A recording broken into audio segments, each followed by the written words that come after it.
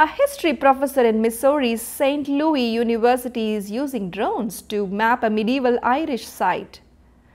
Dr. Thomas Finan and his team are working in Ireland's North Roscommon region to discover more details about a major medieval Gaelic settlement.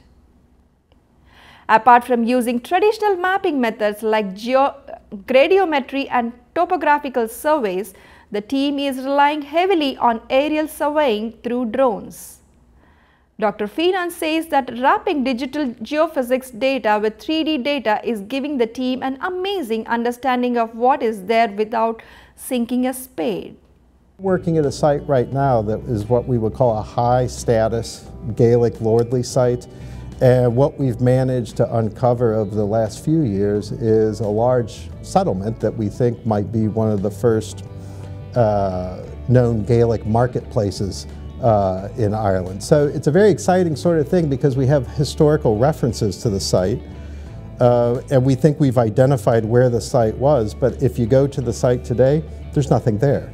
So we use a lot of scientific means of understanding the landscape using things like gradiometry, electrical resistivity, ground penetrating radar, and we could actually build a map of the site and see where buildings were, where structures were, and it allows us to sort of plan ahead for ultimately when we might be doing